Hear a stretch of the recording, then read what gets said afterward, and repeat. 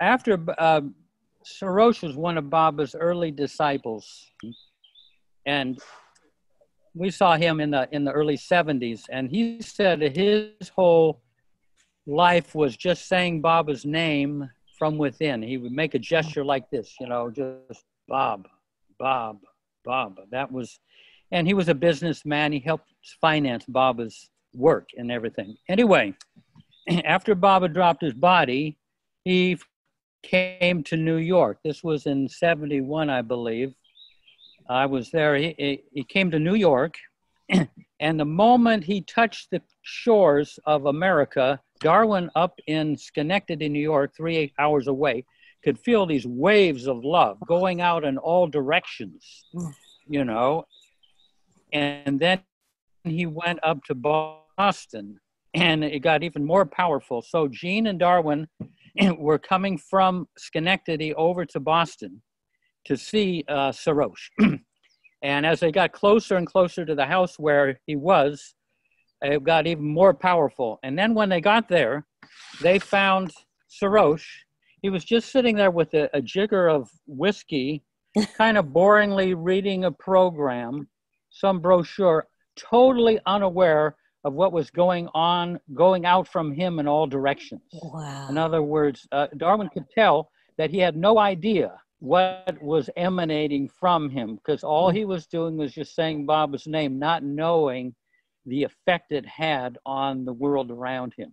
And Darwin was very impressed because it was clear he had no idea.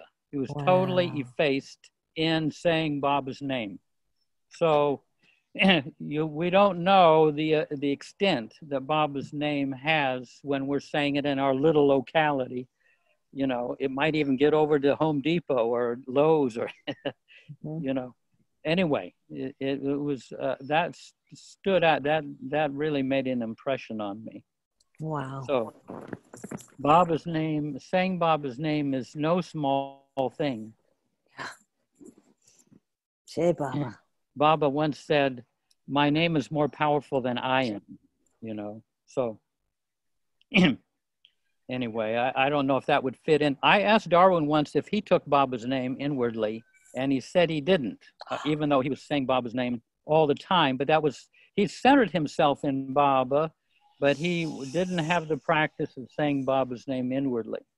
You know, whereas, you know, Merwan Jesawala, that was his big thing of saying Baba's name inwardly. And I suspect Erich too. And a great many of the others. Of saying Baba's name, Mansari used to say, take his name, win the game, major, minor, and final. Good. And Balna too also, especially in the latter years of his life, more and more, he came from knowing everything about Baba. He was the go-to guy for the Mandali to go to remember any history and so forth. And over the years, that gradually fell into the background. And at the very end, it was just take his name, say Baba's name.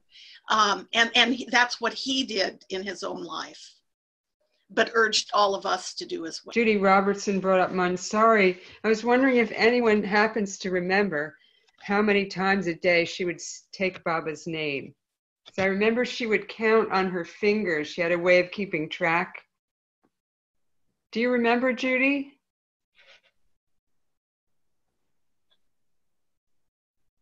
Oh, no, sorry. I remember the finger counting, but not the specific number. It might have been 100,000, but I'm not sure. That was certainly what Kekobad Dastur took Baba's name at Baba's orders 100,000 times a day for years and decades. And when he was night watchman up the hill, and it was his family that was living in the hospital building immediately behind Baba's Samadhi. his 3 daughters and his wife. And he was there taking Baba's name. Sorry, I don't want to be annoying, but that was actually what my dream was. The Baba's name was what my dream was about, that I had about Jeff, was that I was at the center and I was talking to Jeff, and I said, Jeff, I just read last night that I should think about Baba before before I go to sleep and before I wake up. And in the middle of the sentence, I woke up mid-sentence and with like ringing in my ears and just a lot of energy in my room. And I felt like it had to do with thinking about Baba before going to bed and waking up. Beautiful. Yep. And if Baba comes in your dream, it's not a dream, it's an actual visitation. That's what the Mandali said. Okay, let's have a few moments of silence before we begin.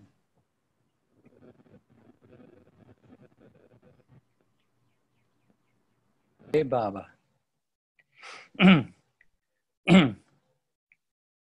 So, our usual routine is that Angela will randomly pick people to read a subchapter, or you can pass if you like. I thought, a couple sessions ago, I related how I had asked Darwin one time, what is the biggest mistake the Baba lovers are making? And he said, they think of themselves as small and they remain small. Think big. Think outside even the spiritual box. And so I found a quote. It was given to me by Lynn Barry, but I read it this past week where Baba talks about this. So you might enjoy this just before we begin. This is said in Baba's presence. Someone asked Hafiz what spirituality meant, and he answered in one ode, unless you go against your lower self, you cannot unite with your higher self. So that's Hafiz. Then Baba said, now what is the lower self? That which makes you think you are small, that which makes you feel that you are not satisfied or happy, that which makes others see you as small. So the meaning of going against the lower self is to transform this in quite the opposite direction. Be that which makes you look big and makes others see you as big. Remain pleased and contented, happy and satisfied.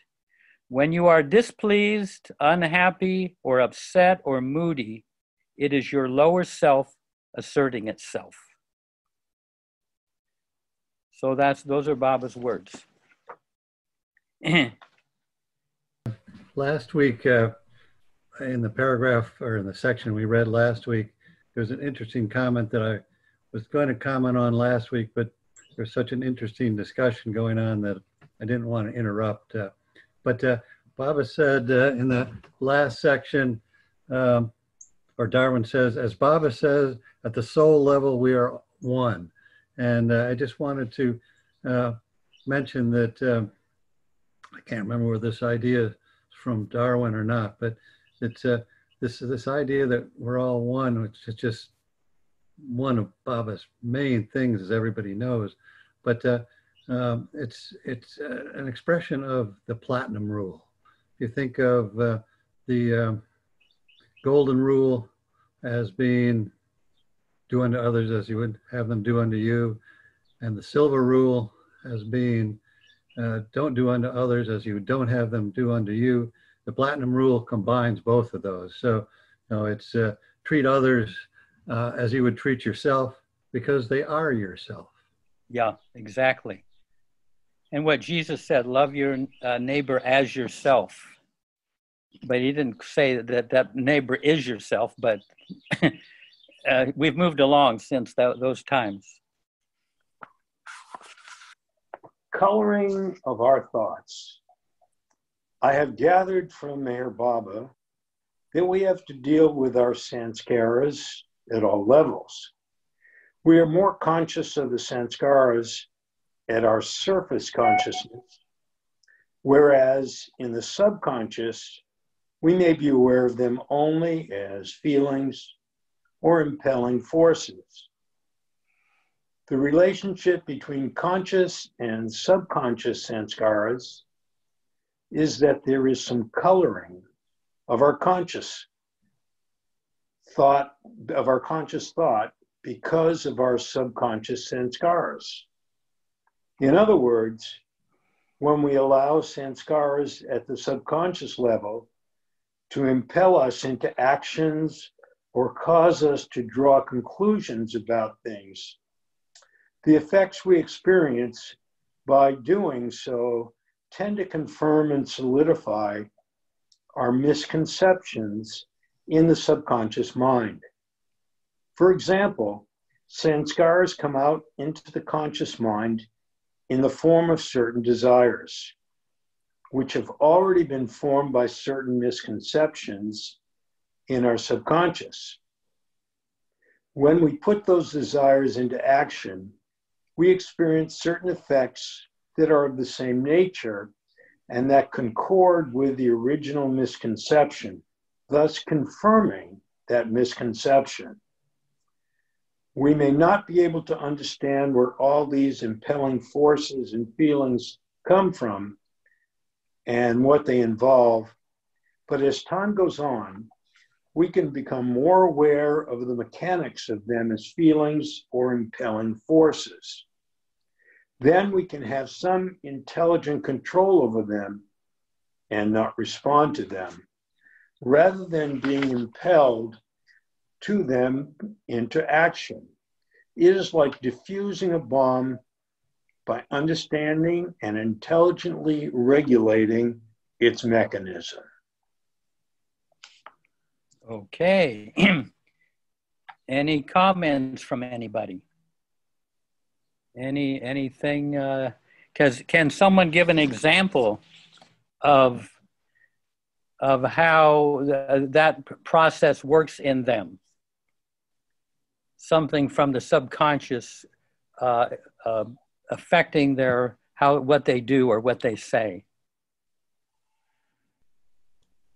I have noticed that in moments when I am engaged with the process of trying to be right about something or trying to be comfortable, or to those headspaces which are sort of beyond conscious control but are clearly attached to my sense of self and ego, that I end up engaging in actions that are not necessarily healthy or helpful to both myself and others.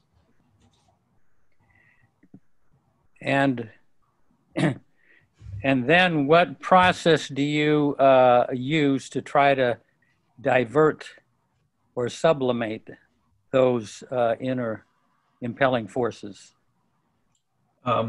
Lately, it's a process of a lot of meditation, and not strictly in a like sitting still and breathing, but in a like constantly trying to notice what is going on inside of me and to be aware of what my motivations are from moment to moment. Yeah. And like even that's its own game, right? Because you're trying to do that. If you're trying to do that to be right or to be good, then like you're still kind of in the same trap. But I think it was you, Jeff, actually, who said something about getting on the love game at some point to me. And the idea of authenticity, which I pulled from another community, of like really, really trying to focus on authenticity as much as possible. And then part of that being that me at my most authentic as I think I am is being loving. Therefore, what is that? And then what does it mean to be really loving? Because sometimes that means being in ways that others might not approve or enjoy or appreciate. But if it's from love, it seems to be less binding than otherwise. Exactly. Very good. Any other comments? Thank you, Thea. Paul Fusco. something that had come to me in like a moment of clarity a while back. I wrote it down and I use it a lot. It's exactly like what Thea's talking about when these come up. Believe nothing that the mind tells you except that which comes from the heart. So when these things come up, I check back, and if it doesn't resonate, then I see them for what they really are. And then I can just let them go. So believe nothing the mind tells you except that. Very good. Yeah. Well, I know there's a couple of things. Two-way prayer is something that a lot of people in 12-step programs practice, and they'll ask God or ask Baba a question, and then they'll pause, and then they'll start writing. And, you know, that's the answer they get from God. They'll say, you know, it's Baba who's writing this. Like Baba says that too, but also in the discourses, under meditation, there's a writing meditation that Baba says you can do. And you do it without any forethought and that way you can let the subconscious come up through the conscious if you're not planning an essay or anything like that. And sometimes that can help me to find out what's going on. Yeah, good. One of the interesting things in this section was when he says that when we put desires into action, we experience certain effects that are of the same nature and that concord with the original misconception, thus confirming the misconception. I thought that was an interesting idea, and I was thinking about, like, you know, taking a very simple example. Let's say I feel a desire to buy something, and it's really, you know, and so I do it. And like, so what is it that I've confirmed? What misconception have I confirmed? And it seems to me that it gets back to what Darwin was saying earlier, that there's a fundamental misconception that we're not complete. And so if it's really springing from a sense of I'm not complete without this thing, so I've got to buy it, and I buy it, then it sort of reconfirms that sense of myself as not being complete. So I think it goes back to those original misconceptions that Darwin referred to earlier. Yeah. Excellent. Yeah. In fact, you buy that thing and you feel good. So you give the illusion of being complete and whole. Yeah. And then it fosters the next purchase that you need to make. Through misconceptions. This is all rather esoteric and difficult to communicate at the level of reason. As we rise above the realm of duality to levels of intuition and insight, we get more and more mental clarity and inner awareness about these things. This is all part of one's individual experience. I know that my best experiences of working with the subconscious were under Baba's guidance, where I would find myself plunged into the subconscious and able to work at that level. There, I was able to clean house, so to speak, and remove a swarm of sanskaric mosquitoes instead of being bitten by them. We can learn how to shoo them out of our consciousness so that they no longer affect our conscious life. All this is why it is so important for us to evaluate our thoughts, our desires, our feelings, everything we're exposed to. Little by little along the spiritual path, we work to correct the misconceptions in our subconscious and to intercept the whole mechanism of sanskaric pattern formation. We learn different facts, those based on truth, to counteract our misconceptions. We will see through them and understand where they lead. And then we have to make the choice of whether we want to continue making sanskaric veils or go in a cleaner direction. My own impression is that many of us allow ourselves to become inert in our habit of living. We believe in doubts. We believe in our limitations. We believe in all sorts of things that everyone else seems to believe in when actually they are not what they seem to be. and we remain at a level where there are doubts and fears and anxieties and opposites and things of that sort, instead of concentrating on God or Baba and staking our lives on him. So, oh, should I go? No. Okay, that's it. Yeah. Thank you. Okay. Yeah. I'll just mention one thing about this mechanism. When Darwin would talk about it, when the first tremor or hint of anger comes up in you, eventually we hope to get sensitive enough that we pick up on that and give it to Baba or divert it or sublimate it, rather than let it then get into thoughts and get all wound up with thoughts, and then it generates into more feelings, and then it gets projected into action. So eventually, over time, we'll get sensitive enough to head these things off at the pass. And that was part of something that he stressed a lot, is being very inwardly aware of when these feelings and impelling forces first enter our consciousness. Jeff, we've talked about this many times, and I love Darwin because he says we have to deal with them.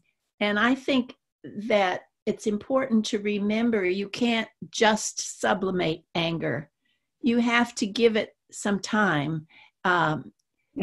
You have to recognize it, and you have to understand it just a little bit. As Darwin said, you have to do the effort to do that rather than just push it down. And I think it's fascinating because first of all, these I call them triggers, these things that come up and get in the way of who you really are. They come from a time in your life. And it's, if you understand what these triggers are a little better, if you can name them, if you can talk to them, then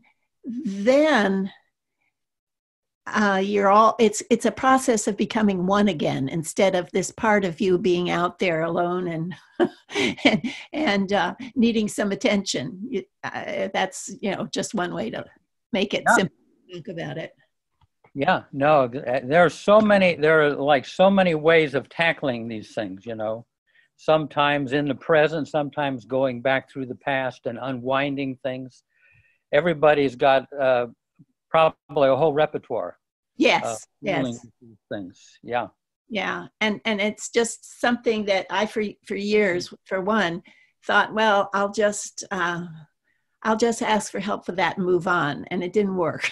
Yeah. Yeah. It just boiled and got stronger down there.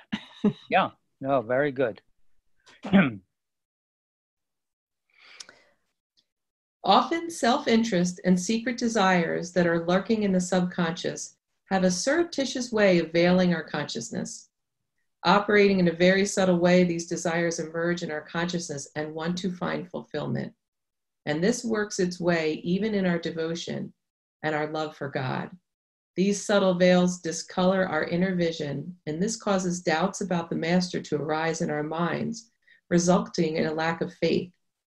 Although the operation of these subtle veils is something we may not even be aware of, we can do a great deal towards unveiling our deepest faith. This is important because, as Baba says, faith reaches its natural climax and goal when it comes to rest in one's own Master. Inner transformation through faith in the Master is required on the spiritual path, and everything can become completely transformed if we love and trust Him. When this happens, new revelations are disclosed to us. If we do have confidence in Him and believe Him to be who He really is, then we will have this kind of faith. The heart opens up and we become strong and courageous. We dare to launch forth into the unknown of spiritual values, and we dare to let go of the false and assert the truth within. And because of our faith, we trust what He is doing with us in our lives, even if we do not like what is happening. He is always giving us so much love, unfailingly supporting us no matter what we are going through. I was just reflecting. Actually, I had an experience this morning because that in my book, I have stars all around that last paragraph about trusting what he's doing in our lives. And I think right now, more than anything, right, we're all experiencing that globally to see have faith that what's happening here is somehow in his hands when there's so much incredible, unprecedented stuff happening around us. But just in my own small little world this morning, I actually had an experience. I don't know if you guys share experiences in this group, but I'll just say it because it makes me think of our time in India, Jeff, because I was waking up having just a lot of stuff is coming up for me just in my time alone. It's been a really very fruitful time. But this morning I woke up thinking of some difficulty that I struggle with in my life that's been a lifelong pattern. And I was sort of just talking to Baba about it. And then suddenly I had this impulse to open up I took some journals out that I've been reading from my times in India. And I just literally, something just made me grab this journal. I opened it right up to a page and my eyes fell on a paragraph where I was writing about that very issue in India in 1998 as one of the themes of my trip that year. So, and it was just I was reading just what I wrote then, and it was what Baba had told me in the Samadhi about it. And it was I had this unbelievable feeling of Baba was sitting there with me as I was talking to him, and he just led me to that paragraph. So it's in these subtle ways that Baba is always showing us that he's there, and so it was just a very profound experience of remembering that I'm not alone, because the theme had to do with being alone. So just wanted to share that. Beautiful. Yeah. I know one of the things that Darwin stressed is that Baba doesn't just kind of give this blanket interest in everybody. He has a personal interest in each one. Mm-hmm. And he's guiding all of this unfoldment as we move toward him. And it's hard to imagine, how could he be personally involved with everyone, every moment? But Darwin always, proclaimed that about Baba. Yes, I have a reflection from the last paragraph and the last sentence of it. He is always giving us so much love, unfailingly supporting us, no matter what we're going through. And before that, it was about trusting him, even if we do not like what is happening. And as soon as I heard if we don't like what's happening, the gift that Baba has given me that helps me with a deep, deep sense of faith is from the three couplets of Hafiz that Baba had read out on the 31st of January in 69, 3 times that morning before he dropped his body. And the last line of that is, "Whatever my master does is of the highest benefit for all concerned." And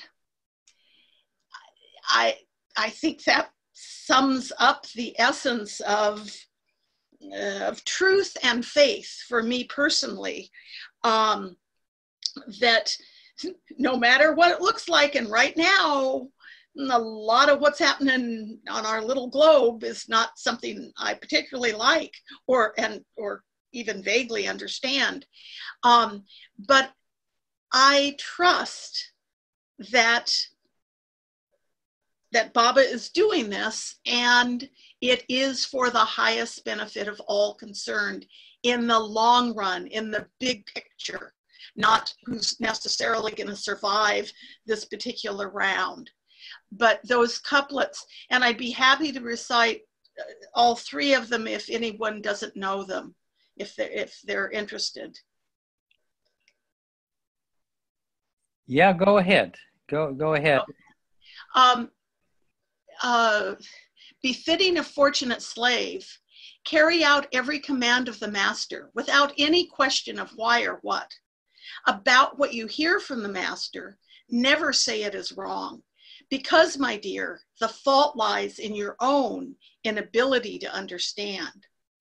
I am a slave of my master who has released me from suffering. Whatever my master does is of the highest benefit for all concerned. And to me, yeah, that's Baba's parting gift to all of us on the very day that he dropped his body, that he had that read out 3 times. Yeah, beautiful. Thank you. Yeah. Ken Richard? Hi, it's actually me who went Okay. to Betty. Hi. So this reading is very impactful for me because this is where I'm longing to get to, and opening so slowly to it. I have this thing about resistance to authority. So, but what really came to me today as we opened this meeting, which means the world to me, I said to Ken, it's good to be home, isn't it? What came to me was Baba's always giving me the gift. And here he has me in Myrtle Beach year round, seeing and hearing the people who are so dear to my heart.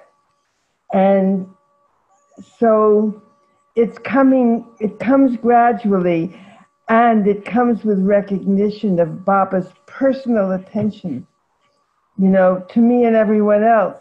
I feel it personally. Thank you. Thank you. Yeah, Betty.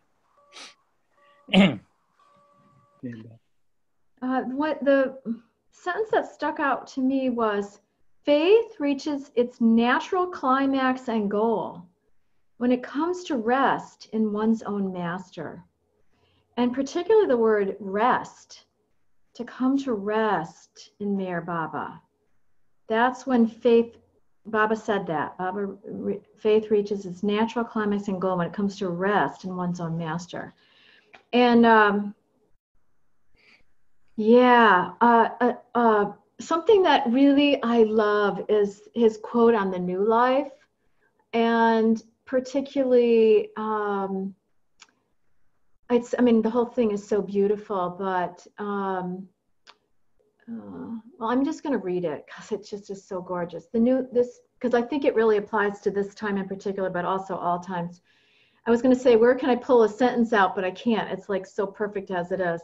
This new life is endless, and even after my physical death, it will be kept alive by those who live the life of complete renunciation of falsehood, lies, hatred, anger, greed, and lust, and who, to accomplish all this, do no lustful actions, do no harm to anyone, and do no backbiting, do not seek material possessions or power, who accept no homage, neither covet honor nor shun disgrace, and fear no one and nothing.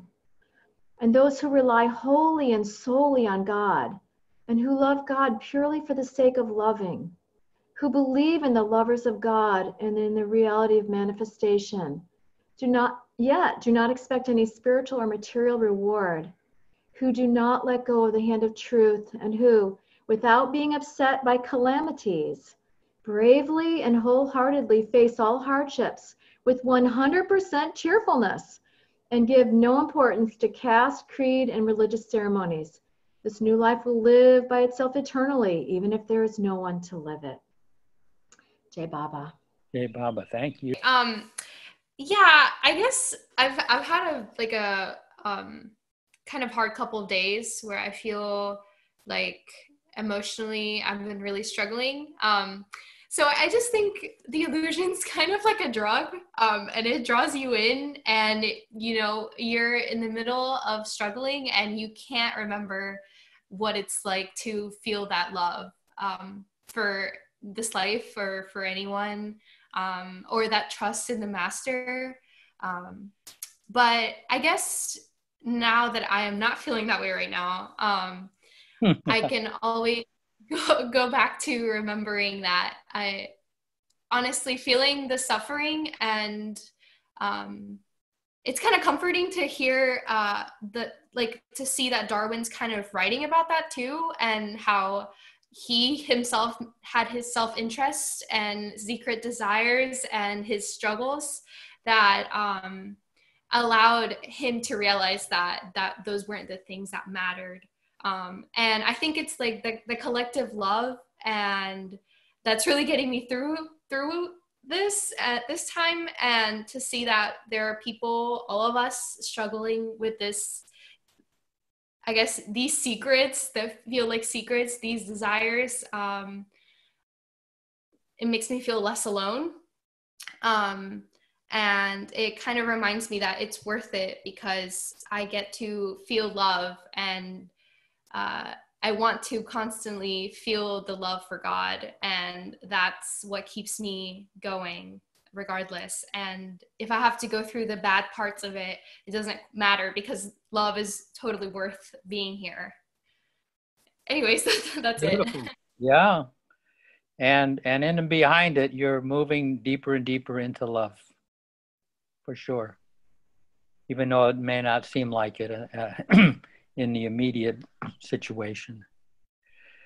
Yeah, we've all gone through that many, many times. Daniel Stone. Yeah, there's a sentence in this section that I don't understand, and I'd like to hear if anyone has an opinion about this or a way of understanding it. Jeff, you might, or somebody else. He says at the beginning of the second paragraph, although the operation of these subtle veils is something we may not even be aware of, we can do a great deal toward unveiling our deepest faith. What's confusing to me about that is when he says we may not be aware of them, it seems to me that he's been talking about the awareness being the primary mechanism by which we actually can get at the roots of these veils, so we don't put them into action and so they don't prevent the faith. So when he says it may be something we may not even be aware of, we can do a great deal toward unveiling, I'm not sure what else we can do other than bringing awareness to them. So I'd be curious. Jeff, I'm directing you initially, but other folks might want to weigh in on that. Yeah. Where Baba says, don't have your back to the sun and look at the shadows, turn toward the sun and the shadows will be behind you.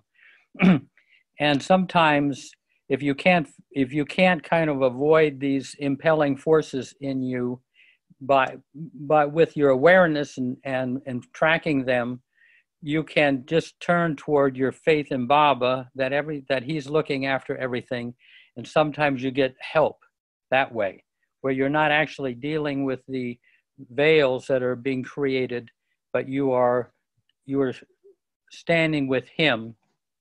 And that faith in itself can go a long ways to dissolving veils, even if you don't know their origin or all the specifics about them.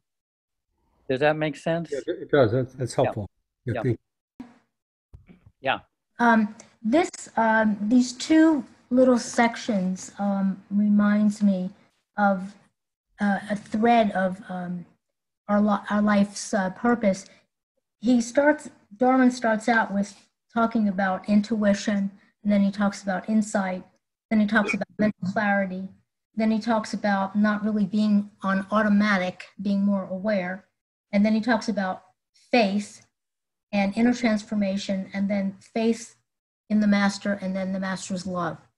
So it's kind of like this whole continuum of a process of getting in touch with all of that. And I always sense that, we started out with really good intuition because we allowed Baba to find us, or we found Baba. And we even birthed now in this lifetime. So we have something to start with. We have a core, thank God, that is beautiful and vibrates constantly. And I think that whatever we go through in life, if we can just take a minute and not be on that automatic, like I'm thinking of a car. Nowadays, our cars are on automatic. And I remember when I learned how to drive, I had to learn on a stick shift, and you really had to be aware when you were driving on stick shift. You had to really be conscious of all your movements and the car so you wouldn't stall out. So it's sort of like that to me, that, maybe, we sort of need to drive on a stick shift once in a while and slow it down and look at the details. But a lot of these Christian metaphysicians that Darwin read constantly talked about having faith in mental clarity and being really clear, where you didn't have to discuss it with anyone but God or your inner self. But just to know that this is my, we can say, oh, this is my crazy sanskaric load coming up and loosening up. This is not really me. So Baba, help, and throw it onto Baba. But I do think these threads of insight and intuition and clarity are important. Yeah. Even to have faith, Yeah. to keep it going. Yeah. Very well said. Very well said. 5, dissolving our veils. There's an epigraph. Into the cause of causes shalt thou penetrate, and lifting one after another every veil of illusion shalt reach at last the innermost heart of being. That's a quote by James Allen. When we become true seekers and put our inner focus on the master within, we become increasingly aware of all the veils in the form of sanskaric thought patterns that darken our awareness of reality. We find that we maintain these veils, and we realize that we must tear them down in order to see more deeply within. By this, I mean shedding the false self, all the desires, misconceptions, and limitations that hold us back and keep us tied to this false idea of who we are. Stepping out of the false self requires effort, and getting rid of our veils is our work.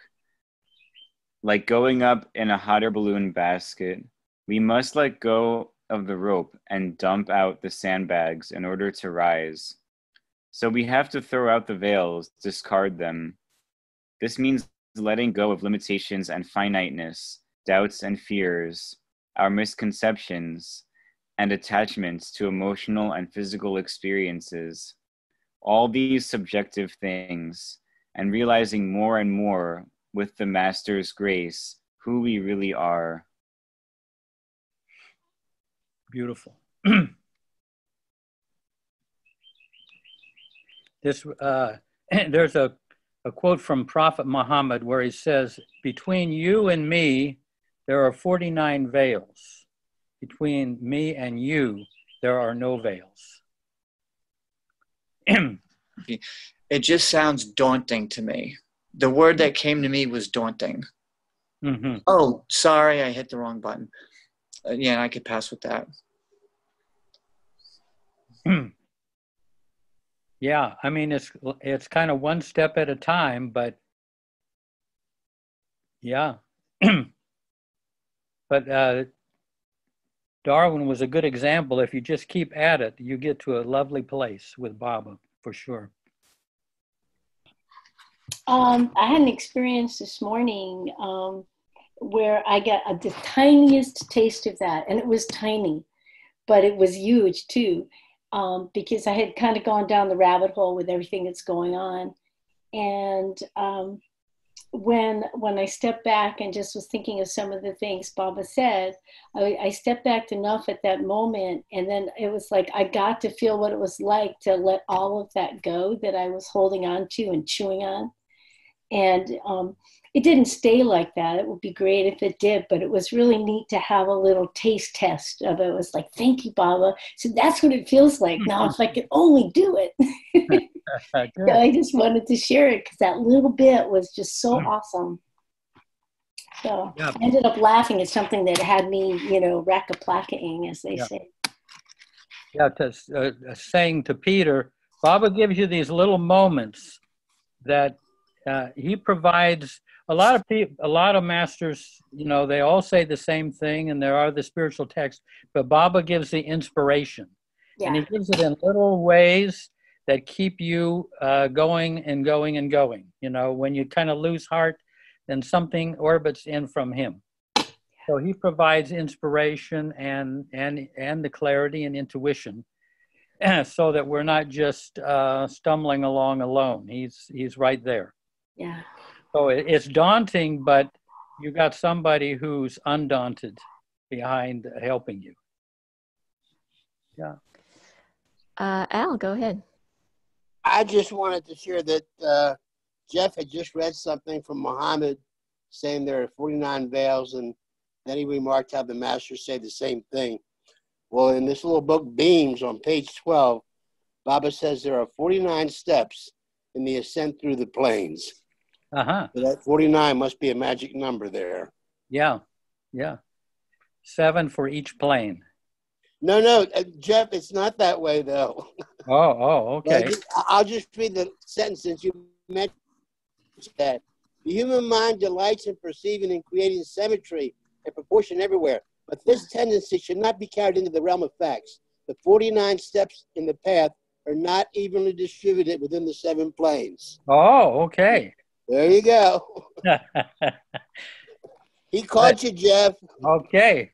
Hey, Baba. Mea culpa. And Jack, go ahead. Oh, yeah, I just wanted to express my feelings regarding the word daunting. It was just recently mentioned, and that is not to worry about it. You just keep plugging ahead, because the amount of effort that you put into it is in direct proportion to the result, and that's about the best you can do. Yep. That's it. So one thing to continue along what Al said, I remember reading somewhere else, and I can't remember where I had shared that, but that it was in one of, either Everything Nothing and or discourses or something, but that the distance between the 6th and 7th plane is farther than the 6th and beginning. So. A big leap. Yeah. Okay. We'll find out when we get there. And Prakash. Hey, I just have this message that Baba gave in California in the year 1956. This is from Lord Mayor. I just thought I read this out so it might throw some light on what we are currently reading. So Baba goes, as you all become more intimate with me, with opportunities to come closer to me, all that is good and all that is bad within you comes out in sparks, as it were. All the impressions of the past, the accumulation of the past samskaras, of all illusory things, which include both good and bad, come out. My proximity, the intimacy with me, just changes that mass of samskaras, and sometimes you find sparks of good and bad flying out. This is from Lord Meher, page 4069. I just thought I'll read it out because it seems relevant to what we are talking about. Yeah, thank you, Prakash. That's a great quote. And we've all we've all been the victims of those sparks. I think what interested me was intimacy with him, which obviously can also be not necessarily being in physical proximity, but by bringing him more closer to us, by remembering him, I guess, will help get these things out from inside. Yeah. Yeah, that proximity illumines a lot of the subconscious that we'd rather not see, but that's our work. So I understand the daunting comment, because for me, I just don't feel that I can, with my brain and my ego, like solve my ego problems. It's like a sick mind can't cure a sick mind or whatever, And so I liked the thought of, the 47 veils or 49 veils, and that if I go towards him, which I think is, my job as a human is to keep going back to him, then I think maybe those veils can be cut through by him. And obviously, as you said, he has no veils coming towards me. But my job is to go to him. And one of the things that I like to do when I'm feeling, or I've got stuff up, or I'm triggered or whatever, or I'm just not calm and centered in him, is I like to, in my mind, go to the lagoon cabin and bow down before him and say, Baba, please run your toes through my brain. And then other times I have felt him like going, like I'm prone, and he's like whack, whack, like knocking stuff off my back, knocking stuff off of my, my spinal cord or something. So that's where he says, stepping out of the false self requires effort. And I feel the effort is just going to him. That's the only effort I can really do. I really don't think I can solve this myself. Like all my stuff, all my sanskaras, all my, subconscious stuff that was programmed in from my lifetime of, good stuff, bad stuff, whatever. So I really think it's the effort. The only effort I can do is go to him. Just keep going to him, particularly when that stuff is up. So that's what I wanted to share. Yeah. Perfect. Yeah. And Gabriella. Hi. So I was a little bit back when we were talking about facing the sun versus sort of looking at our sanskaras as the shadow and trying to deconstruct our sanskaras to keep us from repeating our past impressions. So I remember Mani wrote me that at a very, very difficult point in my life, right at the end of her life in 1995. And she wrote me just a little tiny card, and she said that quote about, always just turn towards the sun and keep the shadows of the world behind you. So I took that as because my study is psychology, I'm like, that's my background, and I'm very good at deconstructing this and that and looking, and especially at that time in my life when things were just falling apart for me and I wanted to look at all my flaws and how did I get here and that sort of thing.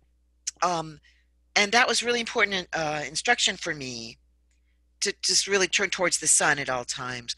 And I'm thinking that there's sort of, if you think about the Mandali, that's how they did it mostly. They didn't really deconstruct their thoughts the way Darwin is talking about here. A lot of the Mandali in India that I met, it was just faith. And it reminds me of something we said at the very beginning, which was, for me, faith, when it comes to rest in the master, is where it turns into conviction. And Erich used to really emphasize that with me, that don't worry about faith, you jump to conviction. What did that mean though? What does that mean? I think that means to really have that resting in my heart. So it's interesting for me because Darwin is sort of turning it around again and saying, yeah, look at the veils, but also he says both. He says turn away from the sun and look at where you've come from and look at the darkness in your soul and all the things, your impressions that you want to avoid repeating. And then he says, and also come have faith in the master and rest in the master. So I'm just seeing those as two ways to be, and that they're both really important. Yeah. Well said. Very good. Yeah. And Cliff. Sometimes, this letting go and this sanskaric burden that we have, I find if I can almost put myself in a detached place where I feel like it's almost like being at a party and you don't want to be thinking about work that day and you don't want to be thinking about focusing on your all the stuff, and just being with Baba and loving yourself and letting go, and getting a little bit of a taste of what I am instead of focusing on what I'm not. It just helps. And I think this thinking in general, Darwin's whole concept was thinking big and focusing on our divinity. And so anyway, I just thought I'd add that. Yeah. It's a little bit of both, depending on how stuck you are by the past and Yeah. disentangled. Yep. But Darwin said, anytime you can turn to Baba and let go of that, sometimes it's a great solace and a help. Who was it? Einstein said, no problem can be solved with the same consciousness that went into creating it. Yeah. So it's going into a larger consciousness and getting out of the smaller consciousness. Yeah. That's one of the ways. Yeah. Yeah, Baba. Al has his hand up again. Just a short comment. Larice and a couple of others saying when they come to this feeling of helplessness and hopelessness, in the discourses, there's a section where Baba says, eventually when the disciple gets to this point, it's like he's thrown his hands up in the air. And he says, oh Lord, I am unable to end or even slim down the wretched existence of this insidious ego, which is a perpetual source of ignorance, restlessness, and conflict. I therefore look to you as my last and only real resort to please intervene and slay it. And Baba says, at that point is when true progress is made. That's the best that the disciple can do, is to realize his own helplessness and hopelessness and just to rely on God to deal with ending or slimming down of the ego. Thank you. Yeah. A natural process. That's where we are, right? A natural process, yeah. By quote, efforts, I do not mean imposing upon the mind a strained, artificial discipline motivated by negative self-judgment. Rather, I mean a natural response based on understanding that inspires us to clear out the false veils, exchanging them for something more true as we awaken to an increasing awareness of the infinite possibilities open to us. This growing understanding is based on love for God, rather than on reason, on intuition rather than on intellect. This is mostly a matter of maturity, which develops through the quote, the logic of experience that Meher Baba describes, bringing about readiness to grow out of the gross realm. In other words, we make a gradual adjustment to the spiritual reality and by degrees work in a harmonious and natural way toward our ideal, as opposed to coercing the mind. Otherwise, if we attempt to coerce the unprepared mind, we run the risk of engaging in repression and creating complexes. My own experience is that we attract the Master's attention with our sincerity and integrity of purpose. He seems to awaken one's insight so that one begins to see better where the problems are and how they can be approached and dissolved through right understanding rather than through coercion. I find it tremendously helpful to know that he is the force behind our awakening. Beautiful. Dispelling veils, harboring our own thoughts, feelings, and desires, and thinking they do not hurt anyone because they are just something that we keep to ourselves. This is how we maintain veils, and it is hurting us within. So we have to work on our false selves at interior levels and clear away anything that is maintaining or creating veils. Dispelling veils involves altering our thinking and feeling in favor of truth. This is a part of taking our stand upon the truth, as Baba advocates. If we are unsure as to how to get underway in dispelling veils, we can follow the simple criterion Baba has given us to work from. It goes something like, do anything that you would not mind doing in front of Baba. We remember this one, right? Say anything you would not mind saying in front of Baba. and think anything that you would not mind thinking in front of Baba. I feel that we must try to work toward purity and openness of heart, as well as towards such qualities of self-confidence and self-esteem. It is a matter of choice, and we are making choices every minute of our lives. Of course, I'm referring to sincere spiritual seekers who are willing and who realize they must make an effort to get to spiritual enlightenment.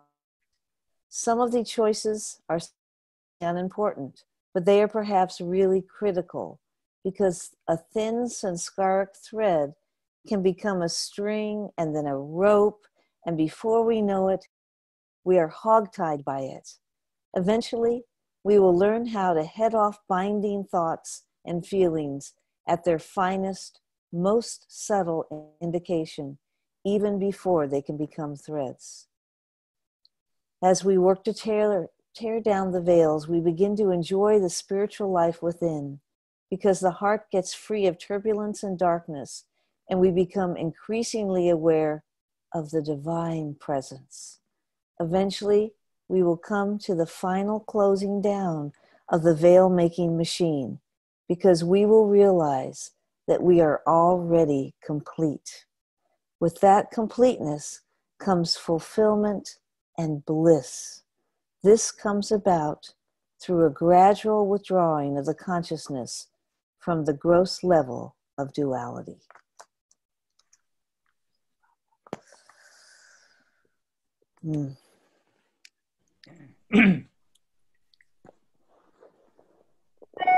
Can anybody give a kind of definition, a sense of what these veils are? Well, Rai had her hand up before you asked that question. Okay. Yeah. Yeah, so I don't think I have an answer for your question. Or at least I'd have to think, so I can't right now.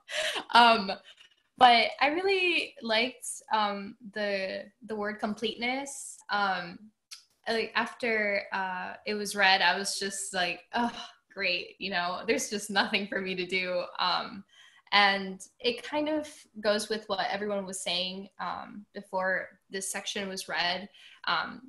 I don't know what the word was, but it wasn't a very nice, it was something along the lines of dreading, kind of like when we were talking about dissolving our veils.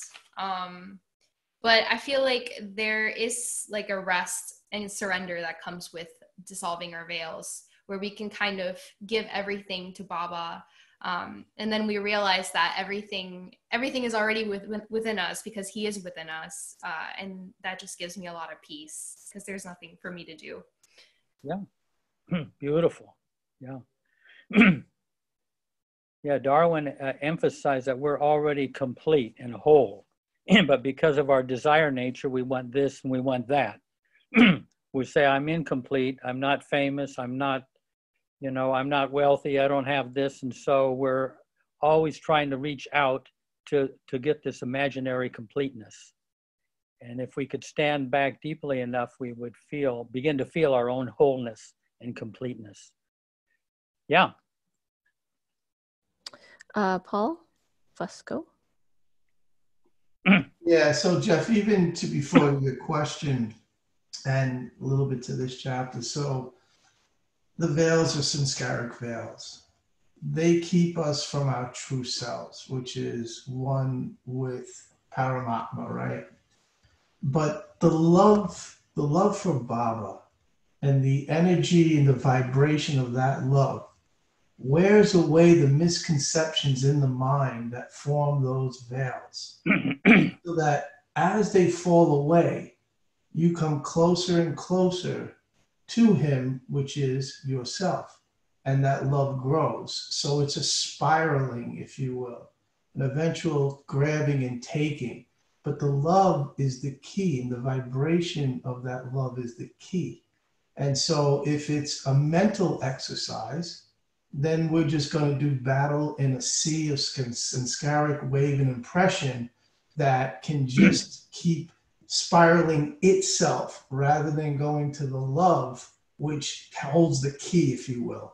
And it shakes those other sanskaras loose so that the veils are lesser and lesser.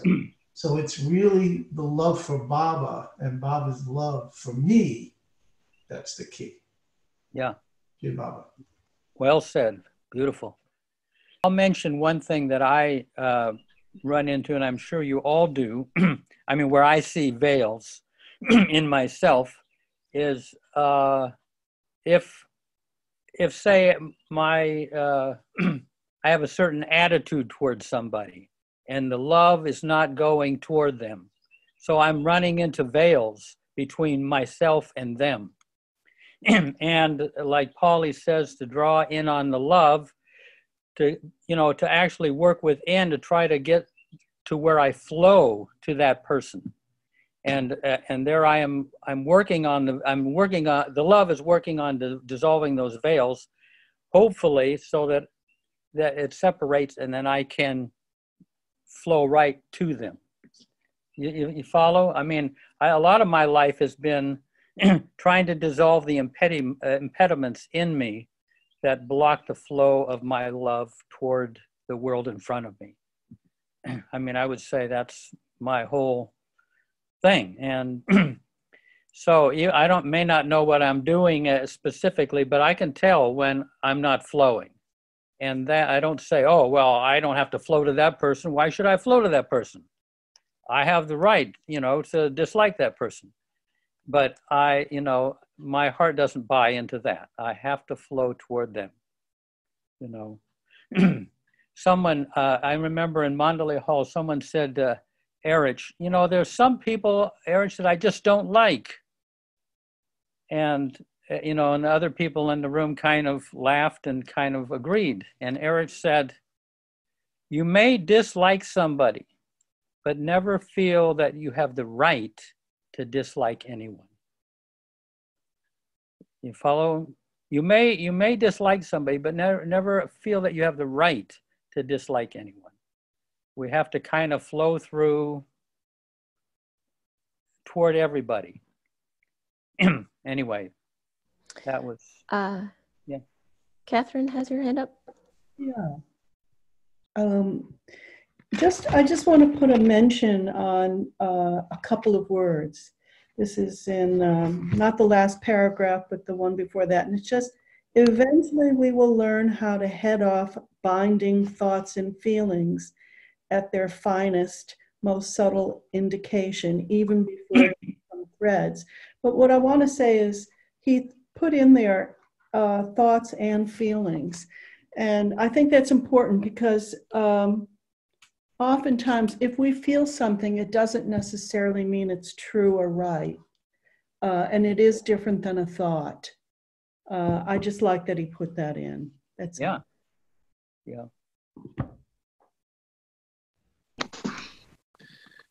The veils that I'm working on, as I sense Baba is saying these veils, I'm going to be very, very honest here. I have a lot of habits for a lot of years, and they spin around the ego. I am a very egotistical guy who has learned to have a public persona that looks like Mr. Rogers. Am I a thief of manipulation? No. Ego, to me, EGO, edging God out. I look at my mind and I see, how does my mind work, and can I make my mind an ally? Or do I keep on allowing my mind to spin in the zone of, I resent that person has trespassed against me, and I'm at a point now where, and so many things people have said are crucial, to love Baba, to feel the love, and to love everyone as we love Baba. So that when my thoughts come, I've reached the point where I know a lot of what I think is not true. There's a bumper sticker I saw many years ago, don't believe everything you think. And I'm of the notion that a lot of the things that I think are so are not so. I think that the duality that Baba speaks of has to do with seeing what is the reality happening right now. I don't mean the ultimate reality or union with God or Baba. The mind is a guerrilla warfare guy that will do so many things to keeping those habits moving. So the veil, one of the veils I see is not facing how one resists. If I look at my mind for 24 hours, I will see that I resist a lot of things. I'm resisting being here now with Baba. I'm resisting by going into the future and worrying. And I'm looking at the way my mind, there's a number on me. And once again, I think we're all working on becoming less egoic and less addicted to just the kind of tendencies emotionally we have. And I think it's a matter of learning when one begins to feel something, as somebody just mentioned, I think it was Catherine, thoughts and feelings can be very deceptive. And sometimes they're realistic. And even if one feels hurt,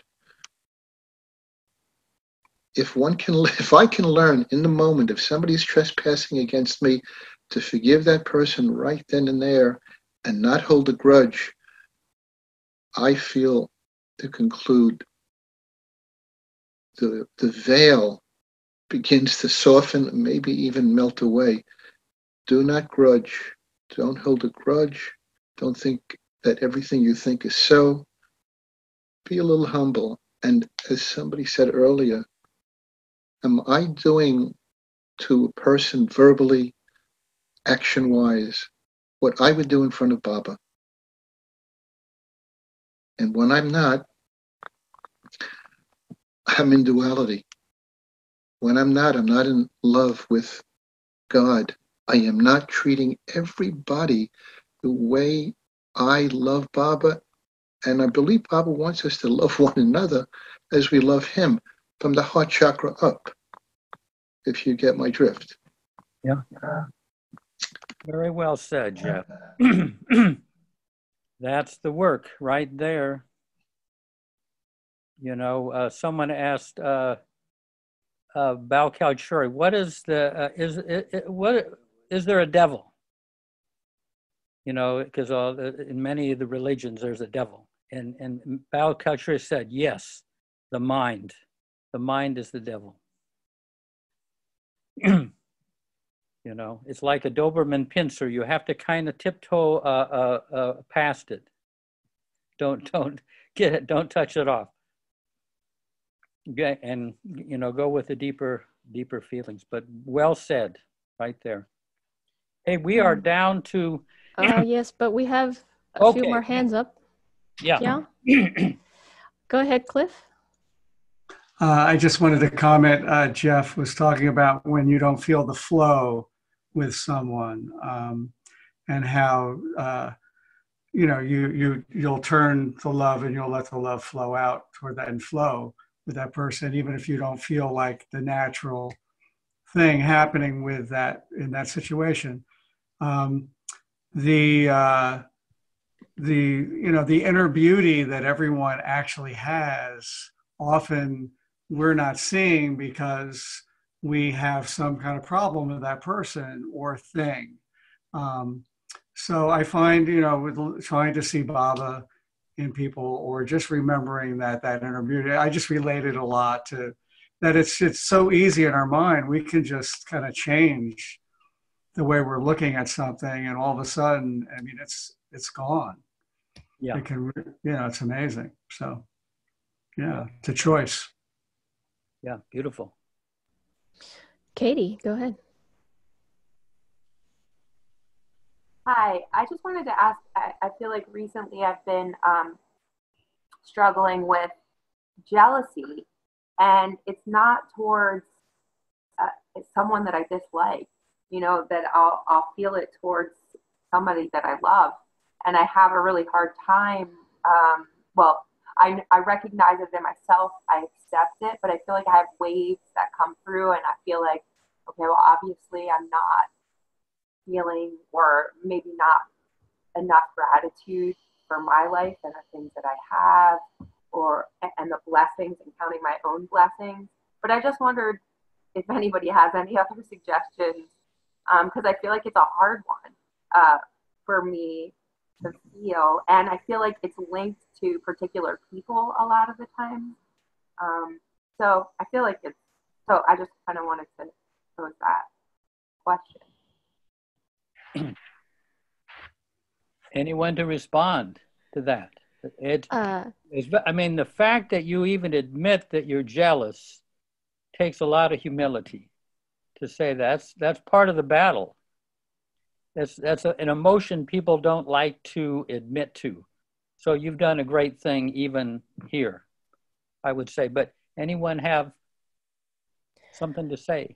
Well, there were a couple of hands up before you asked that question, so I'm not sure what their response will be. Billy, go ahead.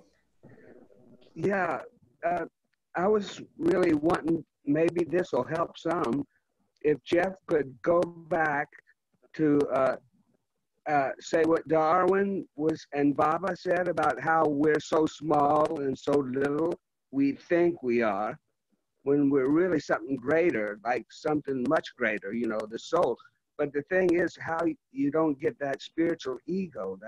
But anyway, I would like to hear Jeff say that again, if you don't mind. You're talking about what I read at the beginning? Or yeah, okay, or why don't I read that? Oh well, okay, I'll read it here. This is this was said. This couplet was read out in front of Baba from Hafiz. Someone asked Hafiz what spirituality meant, and he answered in one mode: unless you go against your lower self, you cannot unite with your higher self. Now this is Baba's words. Now what is the lower self? That which makes you think you are small, that makes you feel that you are not satisfied, not happy, that which makes others see you as small. So the meaning of going against the lower self is to transform this in quite the opposite direction. Be that which makes you look big and makes others see you as big. Remain pleased and contented, happy and satisfied. When you are displeased, unhappy, or upset or moody, it is your lower self asserting itself. So the sense I get on that, this isn't exactly answering Katie's question, but it's kind of dropping back into the your universal self, rather than a little small melodrama. But what about this, what, Katie brought up about jealousy? Anyone want to respond to that? I worked in a really publishing company, and I worked in the art department, and I used to have to work with people that were really, I don't know, they were just hard to work with, really hard to work with, and somehow just listening to people they're angry. There's something going on there, and I remember learning to just take it, and it was like taking what they were giving and grounding it, and just I don't know where I discovered it, because there was absolutely nothing you could do with these people, but it turned out to be a really good ability that I learned. Mm-hmm. and people resonated with it. I felt like I took some of the problem away just by really just taking it, and thus I worked with them and things worked well. Yeah, kind of like being non-reactive, kind of taking in it, but not reacting yourself. It's a service. And you're not taking yourself away. I was really present for it too. Yeah. To the lady who talked about jealousy. So what I was thinking is that it reminds me of what Baba said regarding comparisons, and that we really shouldn't be, that we should try not to compare the big to the little, the important to the unimportant. And it's really important for us to understand what is really important. He writes a whole section about, this is also from the discourses. And I think I could be wrong about anybody else's case, but it seems to me that jealousy is a result of thinking you are lesser than someone else or have less than someone else, when in fact it may be a question of altering one's judgment or thinking about what is a big thing and what is a little thing. Because as Bob has said often, that little things can be more important than, quote, big things, like a smile to make someone happy. So I think that applies to things like careers and wealth and beauty and possessions and intelligence and a myriad of things. Yeah. That's all. Yeah. Thank you. Mm-hmm. And Al? I just want to say that Baba mentions that jealousy, I think, is one of the strongest, not the strongest emotion, because it's a sense of losing something and someone else gains it or takes it away from you. So it's a combination of that lost desire or lust, the anger and the fear. So when you're dealing with jealousy, you're dealing with a lot of stuff. And I did want to share something else. Well, this might help somebody, but Baba talks about Mananash, or the annihilation of the mind. And Ramakrishna, he has another term for it. He calls it Karmanash, or the annihilation of karma, or the sense of doership. So those are all three things are really the same. The end of karma, the end of sense of doership, and the end of thoughts. So I just want to share one quote from Ramakrishna from the book, The Great Swine by Lex Sixon. He says, the sacred river of Karmanasha is the destroyer of the sense of duty, all sense of being able to initiate any action whatsoever. Even the simplest personal responsibility now comes to an end. So if that helps anybody to equate the mind with the karma and a sense of doership, that might be helpful. Thank you for listening. Yeah, that's the highest. For me, it really helps if I remember when things like jealousy and other unsavory feelings keep coming up, is that they have to come up in order to get cleared away. So I just can appreciate that, that's all. Yeah. And Catherine Cox? Yeah, I just wanted to say two things. Is that one, I think we often have to go through these things, like experiencing jealousy. People being jealous of us is part of experiencing and learning what jealousy means. Also, our being jealous.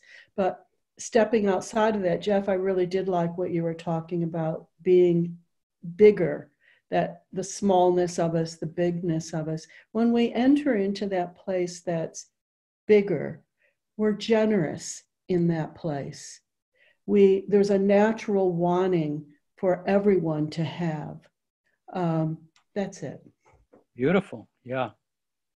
I have one little interchange I had with Baba that is a way of looking at jealousy. I was at one afternoon, probably back in the 80s, I was raking at Baba's house, right out near the front, near the front door. And I wasn't thinking anything in particular. And then Baba flashed this to me. And putting it into English, this is what Baba said, with a sense of humor. He said, no one can love me the way you do. And there's a pause, better than you do. No one can love me the way you do, better than you do because I'm the only one that can love them this way. So there's no comparison. I mean, I'm nutmeg and Angela is cinnamon and Larisse is nutmeg. You can't compare them. Baba, what Baba has from Katie, no one can love Baba the way Katie does. No one on earth. It's completely unique, and so there's no no comparison. I mean that was just something that Baba flashed to me. Would you repeat it, Jeff? No one can love me. No one can love me the way you do. And he paused kind of mischievously, better than you. No one can love me the way you do, better than you do. Because I'm the only one who can love them this way. Mm-hmm. Too bad, Baba. Okay, are we kind of, we down to the end. Let's have, if there are no more remarks or comments, let's have a period of silence here.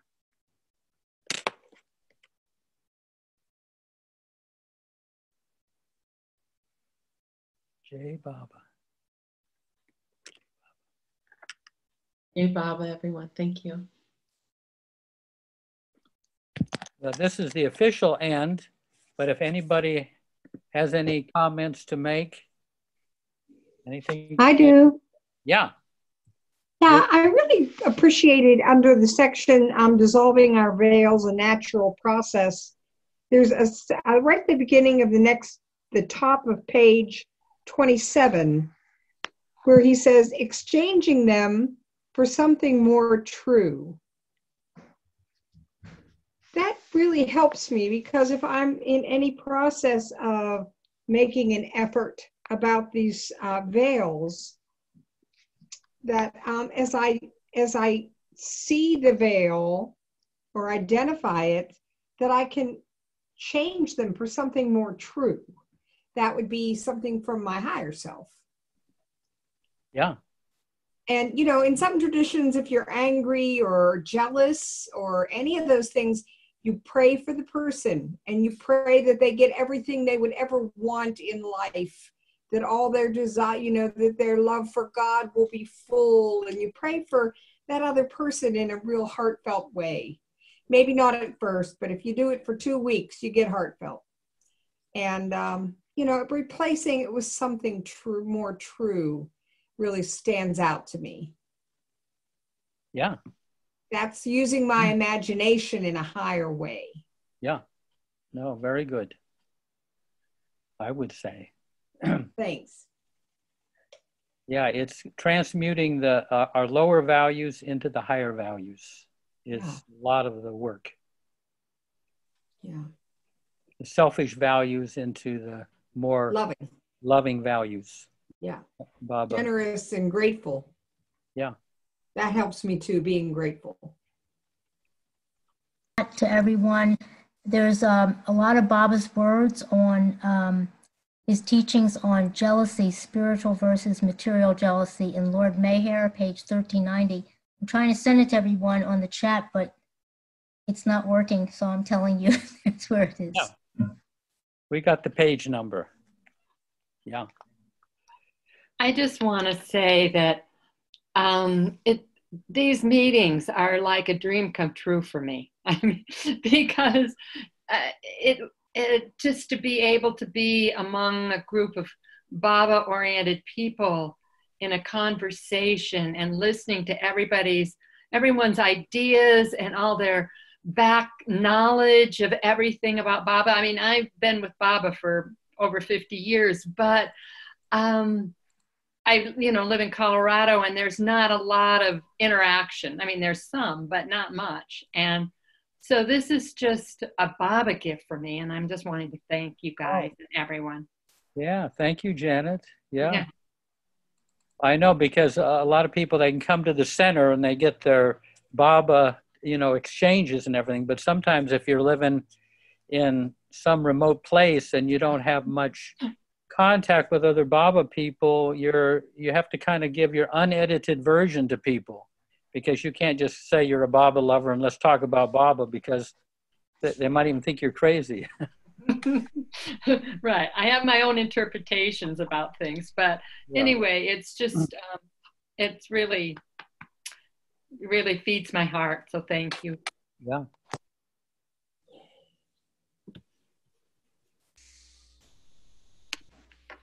And thank you, Angela, for doing all this. Thank you, Yeah. keeping us on track, and of course, Jeff, thank you. Yeah. Say Baba. Great to see all of you. And I like I say, I go around the center, and like last night, and I'm the only one on the center, and I'm seeing all of the scenes of all of you running around, and the kids riding on bikes, and families coming in, and all of that is not happening. You know, it feels a little bit sad to me. Yeah. Oh, yeah. And this is at least some way we can be together and enjoy that. Yeah. Excuse me, Jeff. It's Peter. Yeah. First of all, thank you so much for hosting this. I don't remember where I heard it from. Thank you, and it's the first time I've connected through Zoom. And there was a number of comments I wanted to make, but I wanted to jot down what you said. I think it's you. Something about you may have a thought that you dislike someone.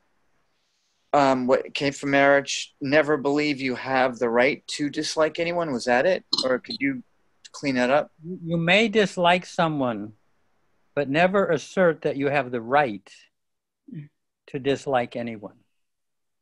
It's that assertion that you have the right that is one of the veils that blocks the flow. Yeah. Oh, I can dislike that person. I have the right to. No, not really. Yeah. All right, I got most of that. So never assert you have the right to dislike anyone. And before that, you may have... Peter, yes. This has been recorded. You can watch the video later. Oh, that's right. Okay. I forgot about that. Sure. Good to see you, Peter. Yeah. Oh, thank you. In the room, new surroundings. Thanks. Pass. Yeah. There's a story, I think, I think it was Amelia said to Baba at one point that she couldn't help but dislike, that Baba told her to love everyone, but she couldn't help disliking certain people. And Baba said, I didn't tell you anything about liking them. I said, love them. So. Yeah. And this is a quote, one of my favorite quotes of Baba's that I've quoted here before, where Baba said, all differences between one another are merely superficial, meaning, male, female, all the races. All differences between one another are merely superficial and cannot affect the love we feel for each other deep down.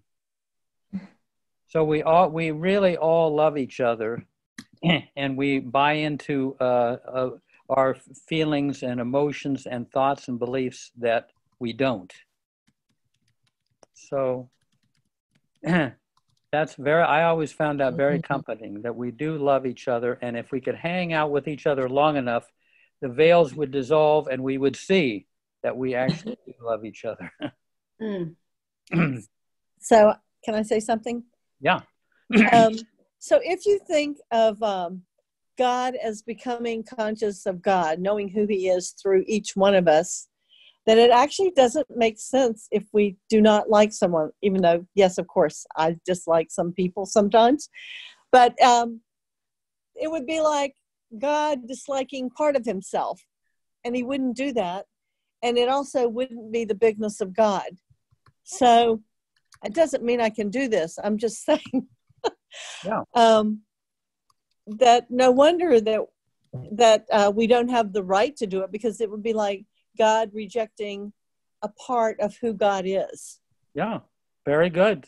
Yeah, that's exactly true. So I've noticed lately that I've been asking and praying that there be space between my moment of anger and my expression of anger. So I've been getting that. I've been getting that space. So I'll feel angry, and then I feel the space, and then later I'll say to somebody, wow, I did really good today. I felt this anger, and then I didn't act on it, you know? So there's another veil. Like, I don't quite know where to go with that yet, but I know that's not the end point. Yeah. No, beautiful. That inner, Darwin talked about creating inner space. So you have some space between you and your emotional reaction, and that you have some choice in how you respond. Yeah.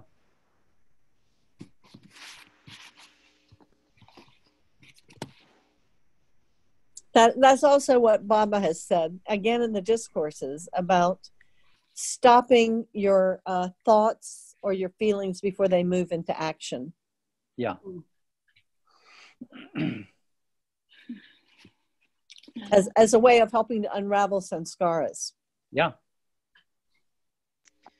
So I was thinking, so if I see clearly that this person, you know, is doing something bad or is doing some harm to others, and I got angry from that, I don't want to stop seeing clearly. I don't want to get angry, but what do I want to do then? I mean, there's got to be a step further, because I can feel the pride in not getting angry. Yeah. Well, that's what I was wondering. You know, that piece that says it in Darwin's book, exchanging them for something more true. And you're hitting right on it. Like, how do we do that? What are those more true things? I'm sure, as has been said, everyone is coming towards these places and finding their own exchange that are more true. The man who spoke about his ego did a good job of that. So I get where you're coming from, Gabrielle. Well, I'm glad I'm not alone in all of this. Yeah, what do I exchange it for? Yeah. This might be a different angle a little bit, but you could still take action. Like if you saw someone hurting someone else and you needed to step in to protect someone or to protect yourself, if you could do it without the anger part, it would also raise it to another level. Mm-hmm. You know, one of the things that the Mandali were very good at, which is mock anger. You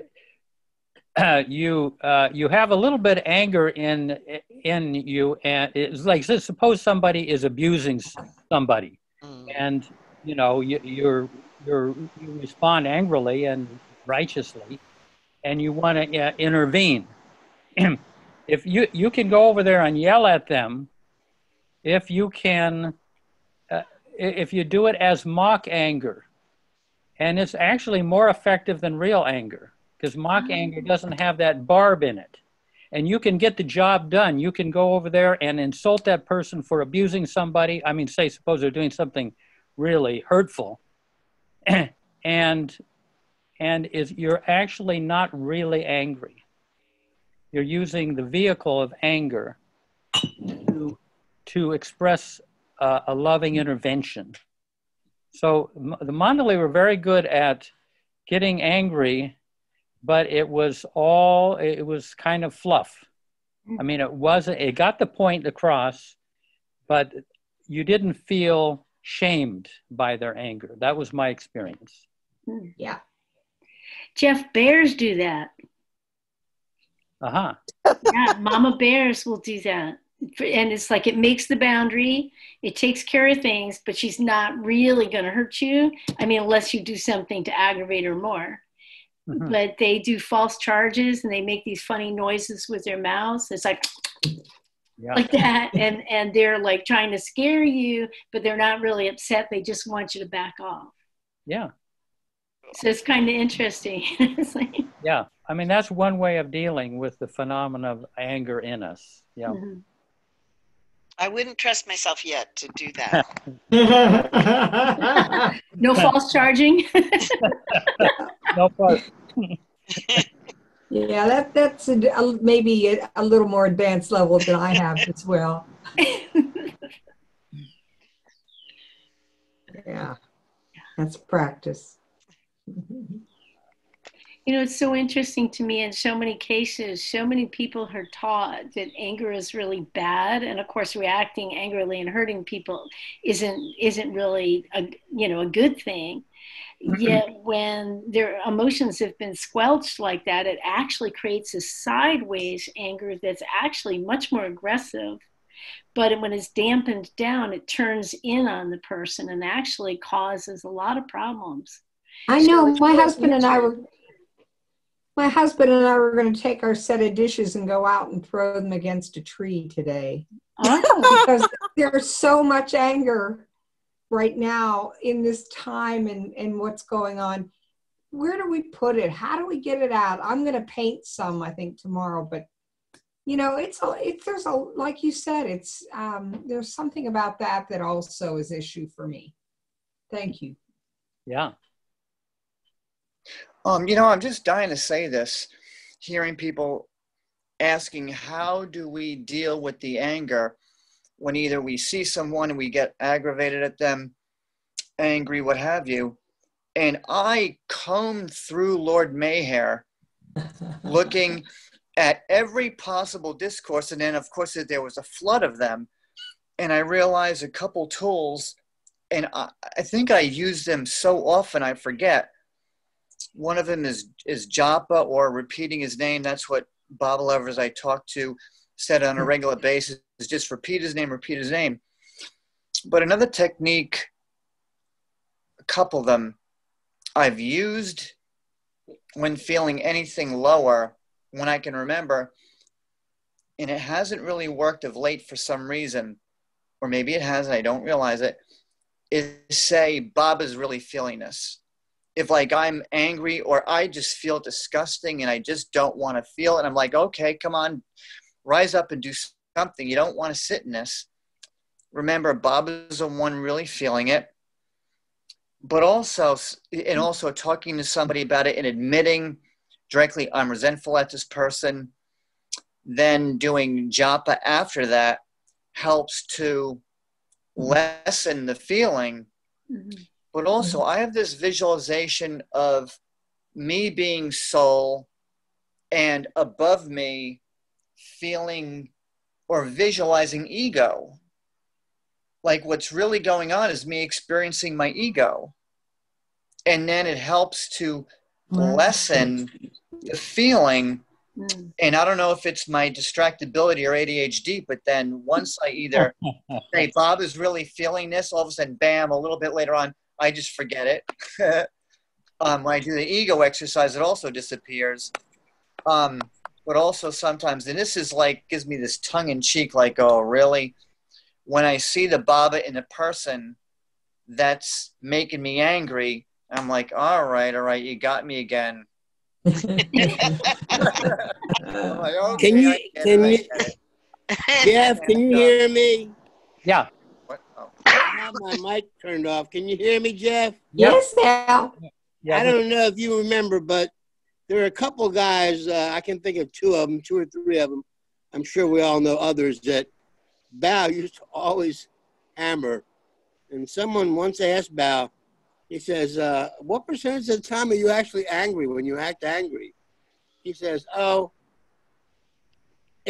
I'm acting, only maybe 20% am I really angry. He says, but Erich, he's always pretending. So it reminds me of the quote where Baba says, visualize the percentage of the imagined truth and act as if you've already realized it. So if we can act as if we've already realized the truth, surely we can act as if we're angry at somebody and not be angry at them. Yeah, very good. I remember those remarks from Bao Kalchuri. Yeah. Yeah. Are we still being filmed? No idea.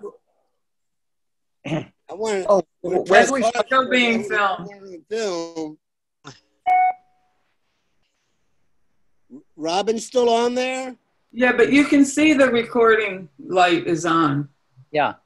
Oh, you can? Oh, that means it's being recorded. Yeah. I'm not recording I'll it. save my story for another time then. Yeah. Yeah. Okay. Thanks, you guys. This is wonderful. Yeah. Yeah. Post game. Yeah, thanks you, Jeff. We're going to be thinking about you on the beach, walking around the center. So think of us thinking of you so you won't be alone. Yeah. No, I can bring you there. Oh, that'd be great. I thought I was in the lagoon cabin for a couple of hours last evening, and I try to remember everybody that I've seen on this screen. That's so sweet of you, Jeff. I think you were the first one to let me in the gate at midnight one night. Thank heavens, because I was exhausted. Yeah. Yeah. Hey, Jeff, could you share that quote again about the lower self? That was so powerful. I'd love to write it down. Yeah. Let's. You know what? It might be a little. Give me your email address. Okay, it's my name. You can watch it too, because it's all being recorded. Oh yeah, this is being recorded. If you go to the end of this recording, oh wait, no, I read it at the beginning, so I read it at 5:30. Okay, how do you find the recordings? Robin probably knows. They're sent out. Do you get the newsletter from the Circle of Friends? Maybe. Well, get it, because it has a link in there. You can always look right down below you, yeah.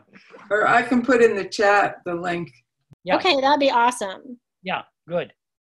Thank you so much. Inga, and I don't see the kids. You're free. I know they all stayed for a little bit, and they were watching, and then they ran away to go watch some TV. I didn't know they were there. Yeah. Yeah. Right. Oh, is this on YouTube? Yeah. Okay, awesome. Yeah. Great. Thank you so much for Jeff and Ron for putting us on. This is really great. Yeah. And Bye, everybody. Bye. Bye, everybody. Jay Baba. Bye, Baba. Thank you all. Thank you very Jay much. Baba. Jay Baba. You guys, good to see Jeremy and Thea. I hadn't seen them in months. Yeah.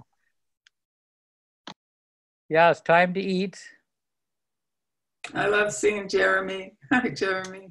Yeah. Bye, everybody. Thanks a lot. Sorry, I still feel very awkward talking on Zoom calls. I'm going to work on that one. Yeah. But, I had trouble You myself. just did. That was great. there you go. Yep. Yeah. I also have trouble just focusing. That's one big issue. So working on it, but I'm glad to be here. And this is my first virtual Effort and Grace meeting. So I'll be back. Yeah. Good. Yeah, I'm just echoing what someone else earlier said, which is that for someone who's not in Myrtle Beach and not near a big Baba group, it's such a blessing to be able to see everyone and, see everyone's faces and have Baba meetings virtually. Even if this were not coronavirus times, it would still be an amazing thing. So yeah, it's really great to see you guys. Yeah. Thanks, Jeremy. Yep. Yeah. Keep gardening. I'll try. Yeah. Okay. Hey, Baba. To everybody. Pete, is Peter there? Peter's still. No, he slipped out. No, he's there. I am Peter? here. I take notes too. Yes. Who's that? Peter, I'm sending you the page of that quote from Act As If. Oh, please do. Thank you.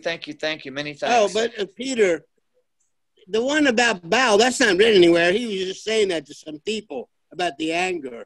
But there's a quote about Baba where he says, visualize the perceived to the imagined truth and act as if you've already realized it. That's on page 53 of Beams from Meher Baba, that book, the Rainbow Book. Yeah. Beams from Meher Baba. From Meher Baba. 53. It's that little rainbow book. Is that, I think, Beams from a Spiritual Panorama? Like one of his core I'll ones? show you the book. I'll show it to you. Hold on. Yeah. Okay. Let me finish writing this. It's Beams from Meher Baba. Meher. Here, get 1 second. In that anger quote? Where would I? The find anger quote, Bao it was just a story that Bao told. It wasn't written anywhere. He just told the story. Someone asked him, you know, when you get angry, are you really angry or you're pretending? And he said, well, I'm pretending 80% of the time. I only get angry 20%. But Erich never gets angry. The quote about this little book here. You seen this? Look, if you see this, it says Beams from Meher Baba. Beams from Meher Baba. It's a little book, only about 100 pages or so. Yeah. Yeah, I'm looking to see if I can. Whoops. Beams. Here, Beams from Meher Baba. You see that? Oh, okay. Yes, I do have it. Okay. Yeah. Yeah, it's on page, 52, 53. It starts on 52.